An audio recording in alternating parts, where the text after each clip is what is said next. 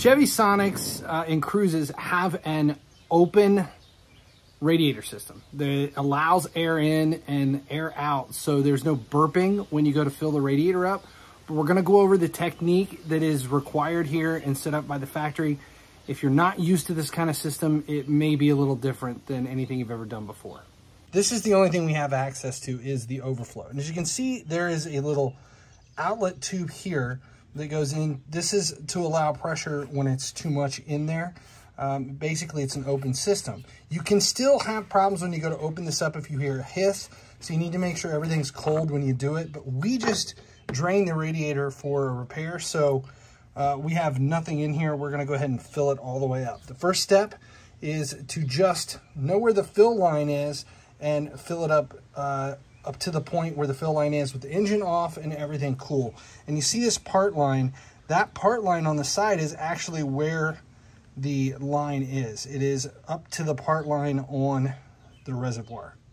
Unlike a closed system where you have to put an airtight funnel into the system, into the radiator, and make sure you get all the air bubbles out, this system is completely different. You just use a regular funnel, and we're gonna fill this until we get it up to that part line on the tank. It's going to take a lot because it's going to drain down into the engine since we dumped everything. I can hear it burbling down.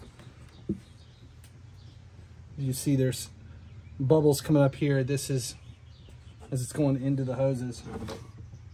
But because it's an aired open system, we're not worried about any bubbles or air in here. We want dead space inside.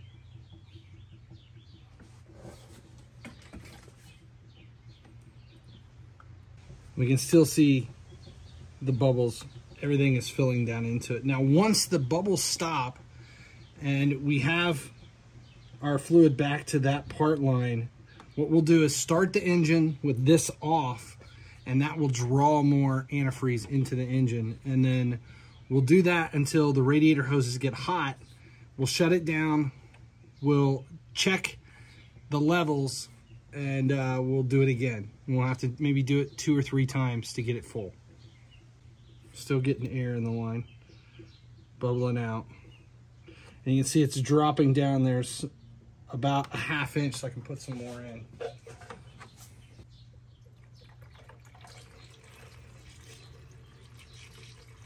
Now we're going to start it up with the cap off. Cap's off, and that will push through the system, spray it into here, and it'll flush everything through.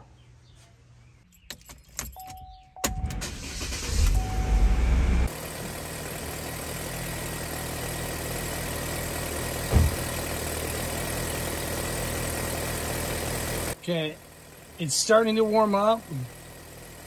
Hoses are getting warm, and you can see that we still have air bubbles coming through, and it's settling back down to where it should be.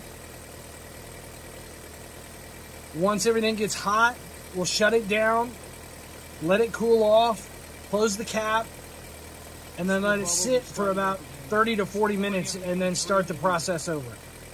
All right, so the car has been sitting, it's cooled off, and the system is all pressurized, but we're gonna do the same thing over again. We're gonna release the pressure, remove the cap, start it up, and give it a little bit of gas, let the system run through, get out any remaining air bubbles, and then top it off, and then get the car up to temp to make sure we're all good to go and there's no leaks and everything's fine.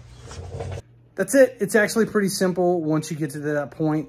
Make sure after you drive it for a while, you want to check your radiator level again and just follow the same procedure. Make sure you're topped off.